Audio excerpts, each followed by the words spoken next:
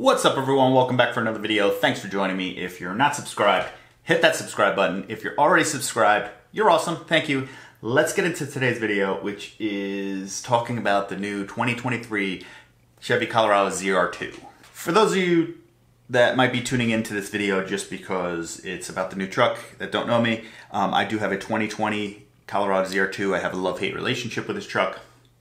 I've done a bunch of work to it, but it's kind of like the same mods over and over again because I've been having issues here and there, CV boots and all that, all the standard stuff. But I do like the truck, and we'll see. I wouldn't say high hopes for this new truck. I have mid hopes for this new truck.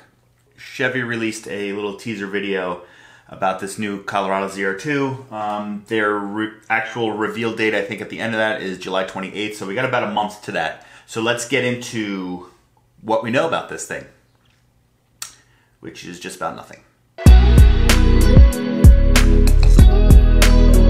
Welcome back. Taking a couple different looks at this thing in different, well, just screenshots from the video. I will put those right here on the screen for reference for you guys. Spy shots are basically worthless because there's so much crap all over the vehicle, so we're not even going to use any spy shots. You could just Google them and you could see for yourself. But first off, early on in the video is the front end shot of it, and it's just, looks a little small, looks a little compact compared to the 2020, which I guess is also a little compact, but the 2022, was it 21 and 22? Whatever, is a lot wider of a front end, which I actually prefer over mine, which is a 2020. If you look at this, it kind of looks a little bit like the Blazer. We'll see how it looks when you get the full shot. Who knows? Then we get a shot of the back, which the tailgate looks kind of cool with Chevrolet on the back. I kind of like that look.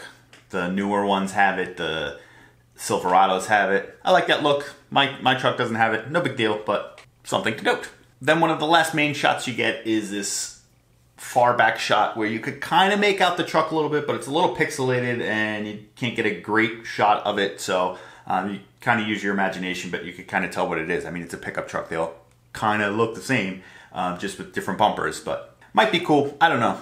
Now with the suspension on this thing, I would assume they're going to go with the DSSV, which is on the current gen, and they actually put it on the Silverado ZR2. They're kind of pretty elbow deep in this DSSV thing. They're not rebuildable, and the one on my truck leaked pretty soon. I know a bunch of people have problems with theirs leaking, but a bunch of people don't leak, so I guess it's kind of hit and miss with these DSSV shocks. They seem to work pretty good. I still have the rear ones on my truck. The front ones are upgraded, but most likely you're going to get the DSSV. Then the engines, we have no idea what the engines. I would assume you're going to get the 4-cylinder, the 6-cylinder, and then the turbo diesel also. Maybe they're going to do away with the diesel, who knows? That's kind of a letdown. If they go with the same engines, to me it's a little bit of a letdown because like it's a new generation of the truck. Give us a new engine. Then hopefully they solve a couple random issues with the trucks. I mean, it's not horrible, but the interior is kind of like blah. Not that I really use it that often, but the wireless charging pad in the center console area doesn't actually fit a phone. And then the shocks in the rear hang low. So you have an off-road truck saying that it is very off-road capable, but the shocks hang really low and you have to put shock skids on so you don't destroy those.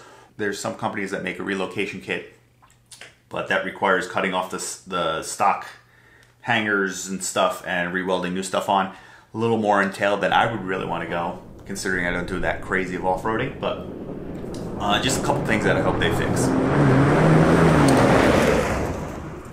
Hopefully they find a better material for the CV boots so you don't tear them doing any type of off-roading.